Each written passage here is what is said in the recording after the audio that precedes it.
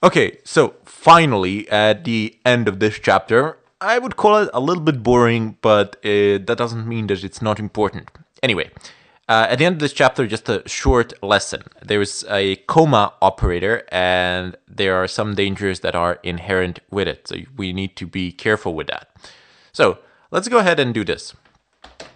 If, and we should probably declare x and y. So int x, I don't know, equals 1, I don't know, 2, and y shall be equal to 3. Okay. So, for example, if we state that x is greater than 4. By the way, in case I didn't mention, you could also declare variables like this, like just int, and in one line you can declare as many as you want. Also, you can go into next line, but I've showed that. So if x is greater than 4, and then you put a comma, and then you say y is greater than 1. Now you shall go ahead and type in std colon colon cout something, I don't know, tra-la-la-la-la-la, std colon and l semicolon. So this is not what the user imagined in the first place. This will actually be true. So x is greater than 4 and y is greater than 1. But I mean, that is as it should be, but I've seemed to have placed some pretty bad values. But anyway, what I wanted to tell you is that whenever y, for example, greater than 1 is true, regardless of the value x. So this will actually be true regardless of the x. The entire expression will evaluate the true. I will show that to you in a moment when I change the values. So comma operator evaluates everything from left to right and then returns the result of the last evaluation. So let's say that x is greater than 4. Okay. Is 2 greater than 4? No, it is not. Y is equal to 3. So is 3 greater than 1? Yes, it is. But there is a comma. But not both of these conditions have been satisfied. And if it's going to print out onto the screen. If I run this, it says something ... So it evaluates the true, but perhaps not the way you thought it would. It goes from left to right, so it does that. But then it only takes the last segment, the last thing that was evaluated, and based upon that makes its conclusion. That's like the rest doesn't matter. So that's one of the dangers of the comma operator.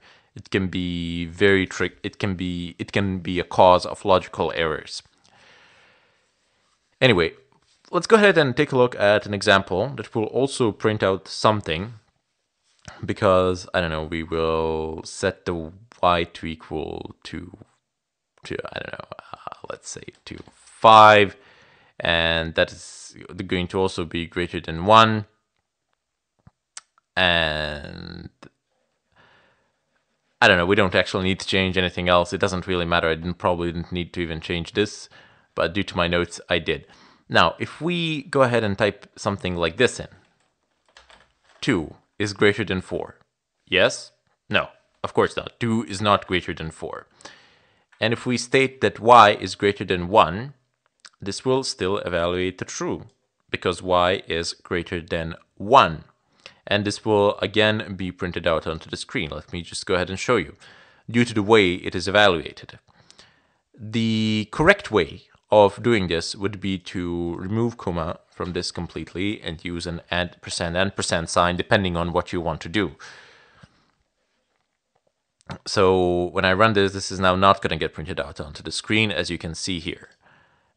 Because this condition is false and this one is true, and both need to be true for the and to be evaluated as true for this entire expression, for this entire condition to be evaluated as true. Because for and, you have tables online, you can find them if you want. For and, not like this. Is it caps lock on? Yes. And you need true. True is evaluates the true. True, false. False will evaluate to false. I don't know. Again, there's the third and final one. So, actually not the final one. False true will be false as well, and of course false will be false. So if you have true, then it's true. If you have true false, then it's false. If it's false true, then it's false, and so on and so forth. So you can find these tables on the net for and, for not, for or, etc., for as many of them as you want.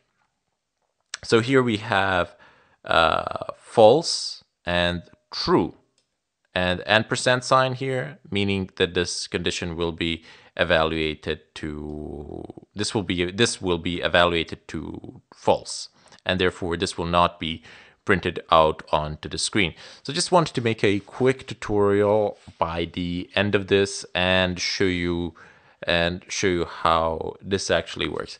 Well, there was just one more small thing that I want to show you, but I don't actually need to write any code for it. I can just write pseudocode so you can see it. If I type in, for example, if, and I don't know, some condition A here, and if I type in some code, okay, some code.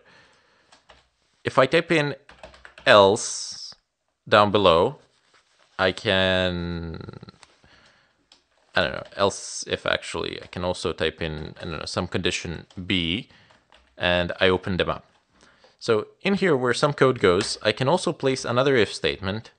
I can also place another else statement, or I can place another series of else if statements. And I can nest them in one another as much as I want.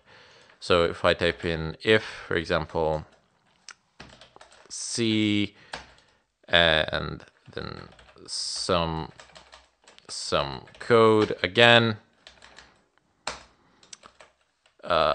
else if, I don't know, not C, whatever, can type in again some code, etc. So you see, you can nest them as much as you want, pretty much. As many conditions as you need to test out, you can test out in this fashion without any problems, really. In fact, once we get to like complex code writing and complex programming, advanced programming techniques, you will see that we will deal with a lot of nesting of, I don't know, loops, conditions, etc. But until then, I bid you farewell and a ton load of luck. I shall see you hopefully in the next chapter.